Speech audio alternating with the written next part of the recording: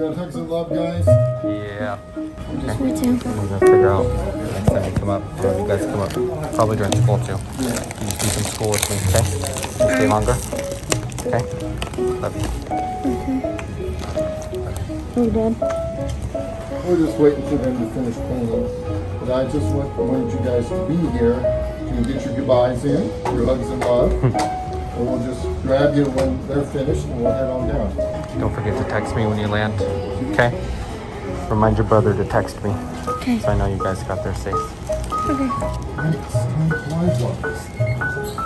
You want to take these guys down for me? Sure will. That'd be wonderful. All right, boys. Love you. This gentleman works for us. He's going to take you down. Meet your captain. Ready? All right. Thank you. All right. This is Southwest Airlines Flight 3086, service to Long Beach. No IDs need to be shown. Everyone holds their own boarding pass. We are taking our pre-board passengers at this time. Those with pre-board authorization 3086 Long Beach.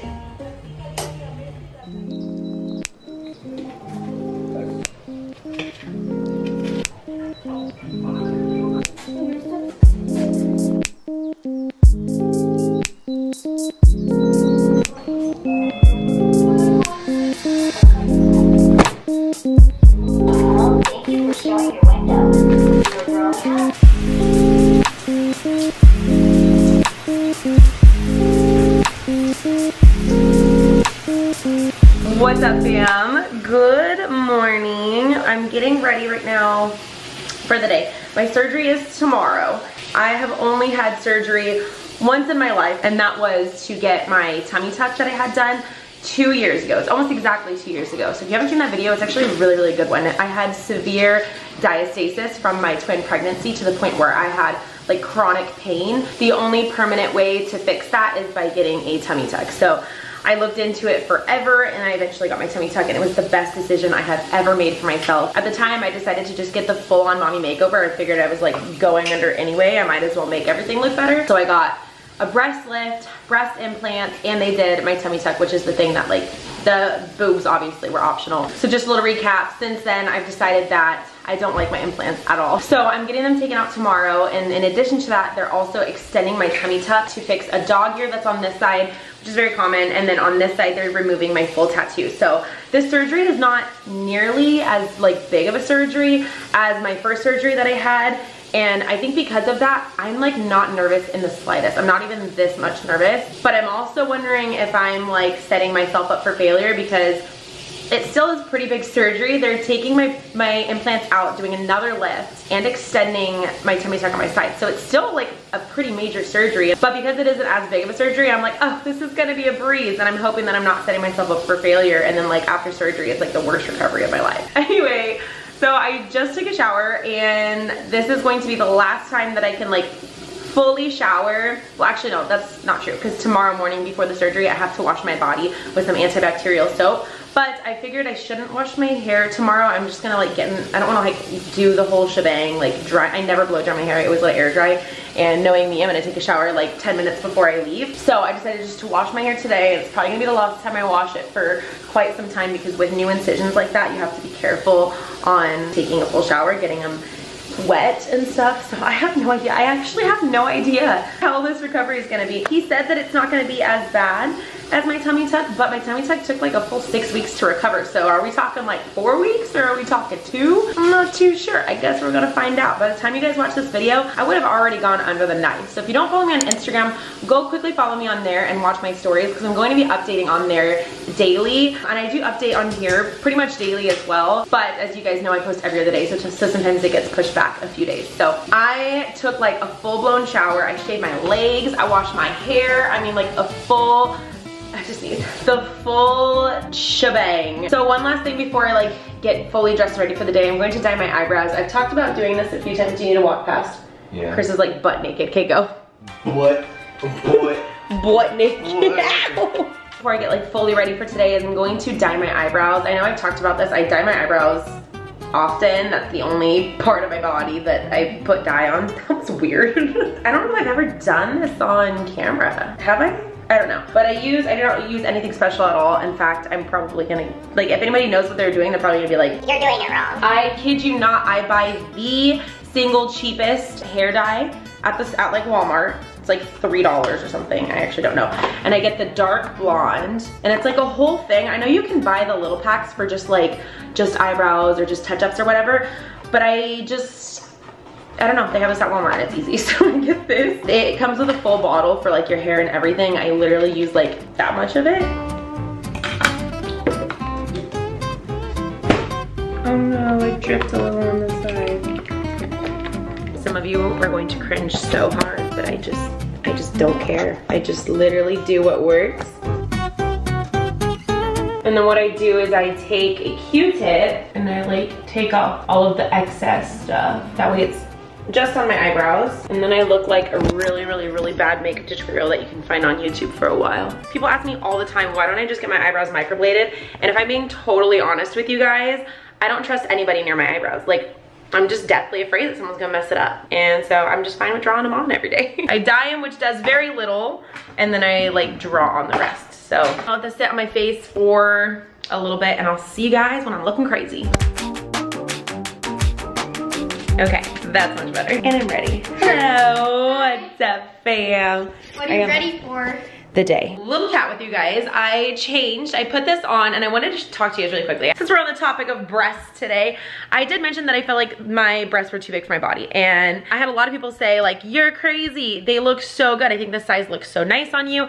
And I want to point something out. So the reason why some of you guys might think that it looks like a good size, maybe, just thought, I did want to point out that I strapped down my breasts since the day that I got them. I wore like a padded bra once, and then I wore a t-shirt bra a few times, but 99% of the time I am wearing an extremely tight sports bra because I don't like the way that they look. It hurts my back. I'm just gonna be honest with you guys. This is me now wearing just a normal, regular t-shirt bra. Like, this is them not fully strapped down, but just like a normal bra that you would wear every day of your life. Like, I mean, they are pretty big. So I just wanted to point that out because a lot of people were like, I totally disagree. I think that they look really good on your body, and that's fine. You know, I mean, at the end of the day, it doesn't matter. It only matters what I feel like anyway. But I did want to point that out because I don't know if I've ever like said that, is that they have been strapped down since I got them because I feel like they're too big. And as you guys know, the whole reason that I got any surgery to begin with is because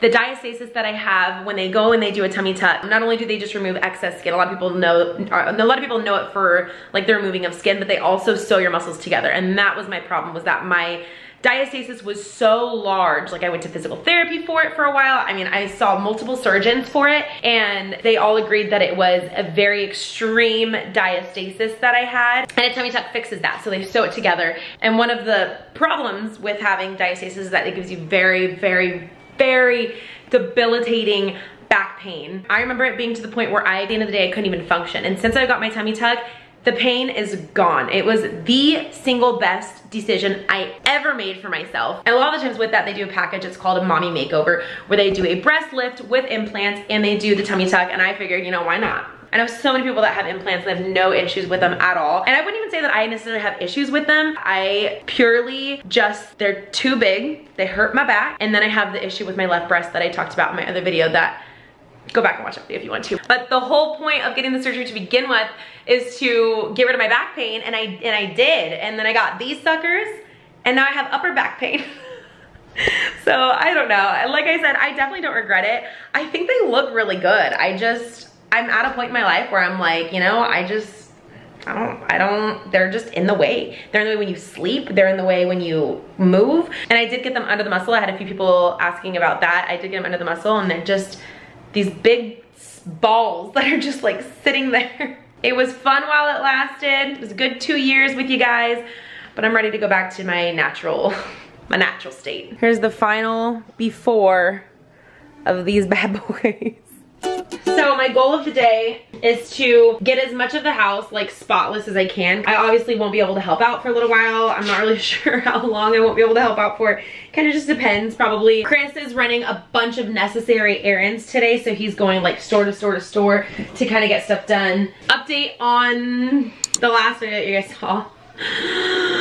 everything's still leaking, and we had to wait until the office opened, which it opened today. So that's another thing that we have to do, is we have to call them today and get them out here to like officially diagnose what the issue is, because we thought that we fixed it with the hose, but it didn't. It's still very, very wet, and we can't just not do laundry. So we're just at a point right now where we're just like, I mean, at this point the damage is done. Like it's really bad. So I feel like it certainly can't really get any worse. If anything, it's just going to, I don't know, accentuate what there already is. But they already have to tear all the drywall out and who knows what. Oh my gosh. Also, the pool plaster people were supposed to come today and finish it again. It's been rescheduled like 3 different times due to weather stuff. But today, sure enough, it is pouring rain again. Well, not at this very moment, but it was pouring rain earlier. So rescheduled again. We're hoping that we can get it done this week at some point. So that is put off yet again, which is fine. I mean, it's not like we're gonna use the pool in the middle of January probably anyway. So I'm going to get as many things done around here as possible.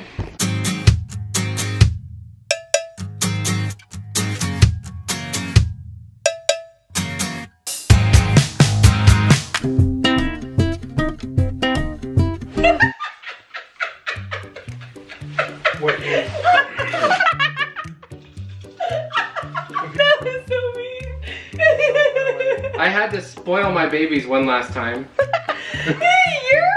You are evil. What's the word where they come back and return and they're just like double the ruthless? Ruthless you are. Look at this. Aqua. There was no water, it's just ice. Oh my god. I actually got lucky there was no water. I ended up taking my bra off because it was just, it's too much, you guys. I'm telling you. Got less than 24 hours with this stuff. Actually, it is coming up on bedtime. I wanted to finish editing as many videos as I could.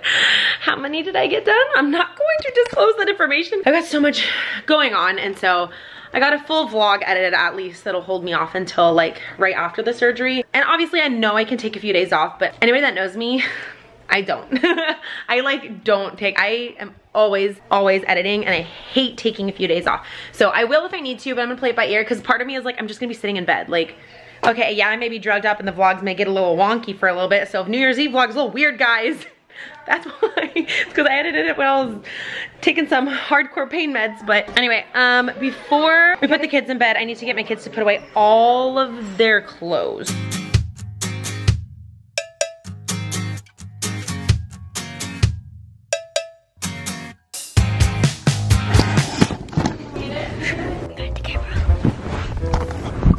Kaden, where's my camera? Right here. Don't act like you don't know what happened to it.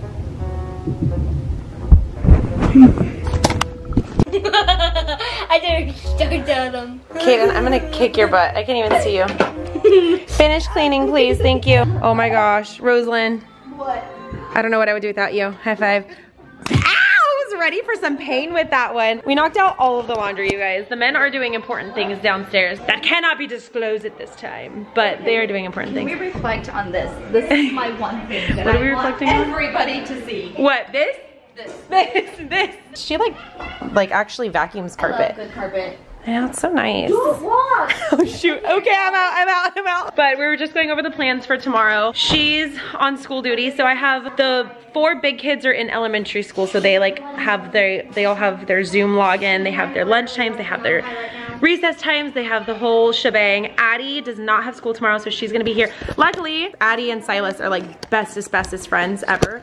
They will probably just play all morning, as they usually do. We don't even know they're here half the time. Like, I said that. Bad way, but like, No, yeah. And stuff, they're just communicating with each other. It's so good. That's the one thing, like with them too, is that they never fight. Like they just always, it's nice when your kids have friends that they don't fight with. Because sometimes personalities just don't click. So there's some friends that, as much as you love the kid, like they don't get along. And I'm so thankful for these little guys. To their room. They have a passcode to their room. Yep. Do you know it? Yeah.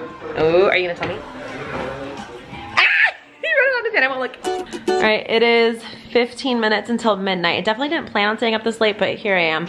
I knew I'd have trouble falling asleep though, but I cannot eat or drink anything after midnight, so I'm just like trying to stay super hydrated, like downing my water, because I won't be able to eat or drink anything until well after like noon tomorrow. Oh my God, this is crazy. I think it's just now like starting to hit me.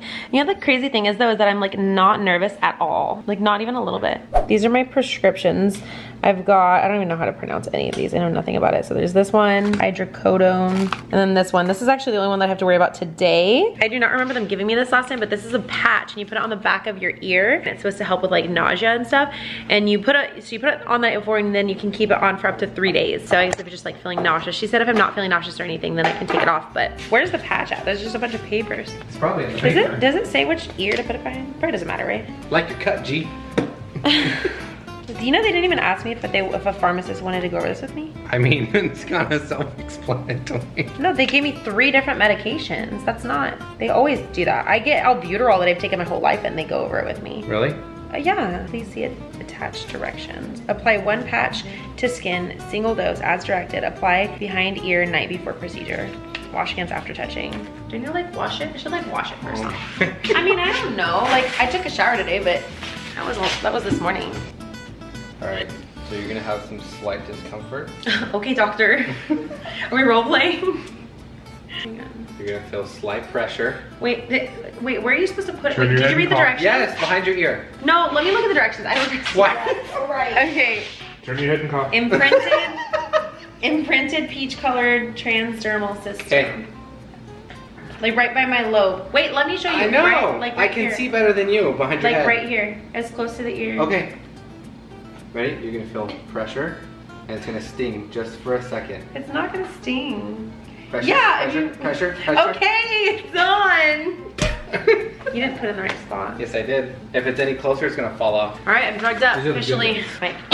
Final thoughts. I'm going to bed now. I think maybe like tomorrow it'll hit me. Like I think putting the patch on for me is like, whoa, this is like actually real. But I've been looking forward to this day for quite some time. So I'm like, oh my God, I can't believe it. Oh my God. So I'm gonna go to bed, you guys. It's already way too late.